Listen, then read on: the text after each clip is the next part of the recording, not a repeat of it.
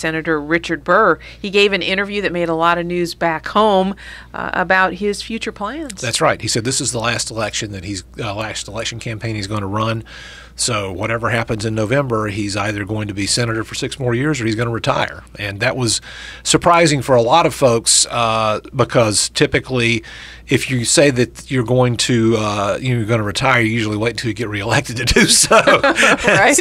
However, Senator Burr has been someone who has defied conventional wisdom in a lot of different ways over his career. He's not campaigned or politicked like a traditional elected official in many, many ways.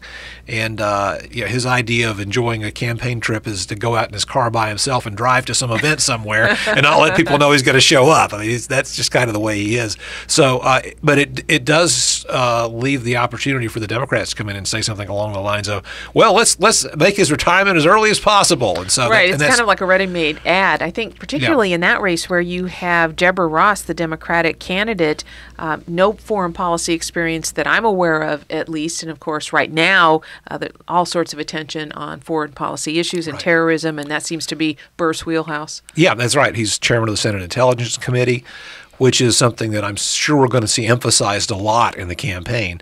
But Senator Burr always has impressed me because I followed him back when he was in Congress when I was working in Washington 20 years ago. He's someone who's always impressed me as someone who really wasn't interested in being a career politician, and so he's always marched to the beat of a different drummer, to use a cliche there. And he's someone who, it's not exactly textbook campaigning, but that's something, again, that's not surprising from him.